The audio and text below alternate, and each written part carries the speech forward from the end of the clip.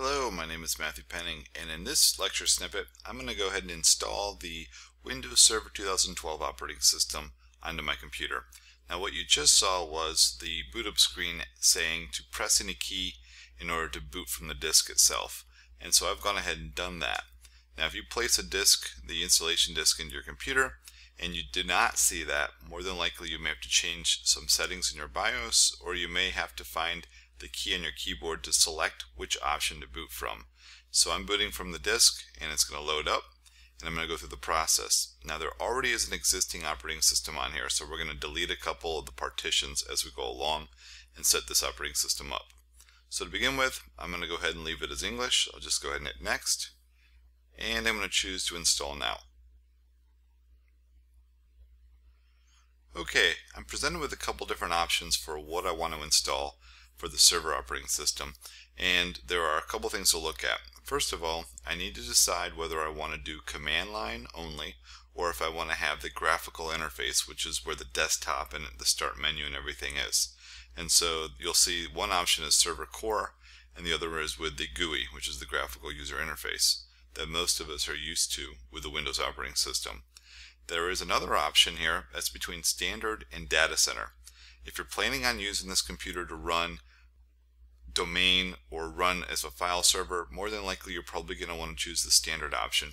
The data center option allows for more virtual machines to be installed within this computer.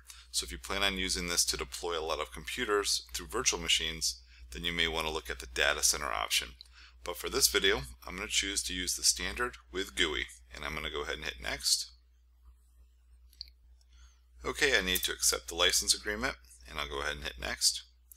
And here are the two options. Now, 9 times out of 10, I'm going to choose the custom install. But if you had a previous older server and you wanted to upgrade it, well, then you would choose the upgrade option. Now, I'm not going to choose that option, and I typically do not like to upgrade old servers. I like to start with a fresh install. So I'm going to choose this custom install Windows only option. And now, because I had a previous operating system, I'm going to see that my drive 0, which is our first hard drive, is partitioned in two sections, partition 1 and partition 2. And what I need to do is delete these. I do not want to use anything left over. I'm just going to go ahead and remove those. And this is going to go ahead and remove this setup from the previous operating system and leave me with just unallocated space. Now, if this was a brand new hard drive I was installing on, it would look like this right here, where it was just all unallocated space. And I'm going to let Windows go ahead and do the partitioning on this setup. So I'm just going to go ahead and simply say next. Alright, and now it's going to go through the process of copying the files, installing everything, and it's going to end up doing a reboot. So I'm going to let this run through. I'll pause the video, and then on the reboot, I'll go ahead and continue the video.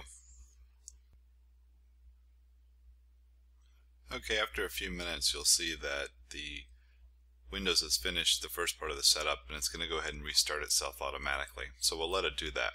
On the restart, you do not want to press a key here, which you see at this moment. You want to let it run through and do the setup process. Otherwise, you'd have to go through the whole setup again.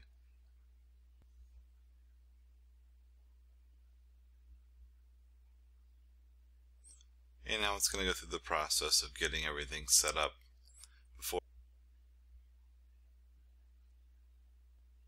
And as you can see, it looks like it's doing another reset.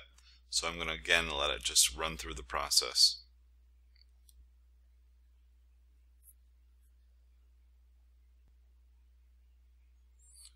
Alright, now that the installation has taken me to this screen, I can go ahead and set a password for the administrative user. So I'll go ahead and do that right now. I will tell you that you need to abide by the restrictions they have for the password, which means that you have to have at least 3 of the 4 different types of things in your password: an uppercase, lowercase, a symbol, or a number, and it also has to be at least 8 characters long. So we're going to want to make sure we have a password that meets those criteria. So I'm going to go ahead and I've got that typed in, and just so you can see what I'm currently using for this, it's just a simple password with the @ symbol, and that meets 3 of them with a capital P, the symbol for the @ and then the S for a lowercase, and then it's 8 characters long. Alright, I'm going to go ahead and hit finish. Alright, now I've been brought to the login screen, so all I need to do now is just go ahead and do Control-Alt-Delete and then log in with my password, and the installation is now finished.